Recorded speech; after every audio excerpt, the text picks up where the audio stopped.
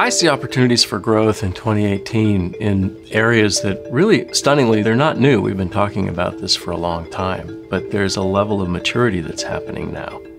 Tech companies are using a lot of strategies to facilitate growth. Most strategic discussions really boil down to, do I buy or do I build? But there's a third dimension that's really been added to the equation, and it is really now a discussion about, do I buy or do I build or do I partner? And the reason for that is companies are racing in a world that's changing so quickly to try to build end-to-end solutions.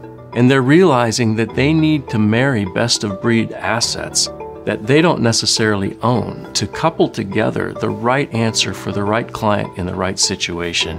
And that's causing companies that commonly were competitors to start thinking about ways they can partner to deliver value in the marketplace. Mergers, acquisitions, and divestitures are still extremely important. As companies are positioning to try to find their sweet spot and make sure that their capital is deployed against the assets where they can win, they're making sometimes tough decisions to divest of certain activities where others might be able to take that to a new level, and also still to acquire assets in areas where they're really trying to create competitive advantage. The other area that's really critical and important for technology companies to be mindful of is the constantly evolving regulatory landscape. Whether you're talking about privacy and security or data sovereignty, there's a never-ending set of evolving circumstances in the regulatory arena that are really critical for our tech companies to be mindful of in the coming year. Cyber is always important. There's a never-ending stream of bad actors that seem to be intent on disrupting everything. And there's an increasingly rising tide of response on the corporate side as well.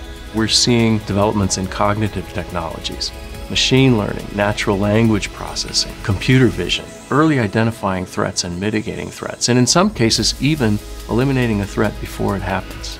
These technologies have reached a level of maturity that they're really enterprise ready now. We've been talking about cloud for more than a decade, but enterprise adoption rates have really been sort of early innings until now.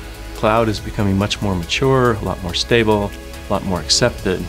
If you weave all of this together, you have to conclude that the future for artificial intelligence and cognitive technologies is bright. It's coming to our homes, it's coming to our workplace, and I don't think we're going to see this slowing down. I think it's just going to continue to add value to us in the way we work and the way we live.